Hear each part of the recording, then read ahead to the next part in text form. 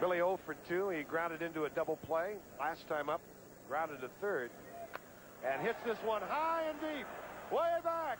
Oh, upper deck home run for Bill Schroeder. And the Brewers take a 5-0 lead. Oh, right off the bat, that baby was out of here. Well, he said he didn't know if he could handle the altitude of the batting order, but he's hitting 5th tonight.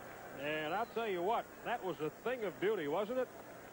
He got every bit of that baseball. There was no doubt about it.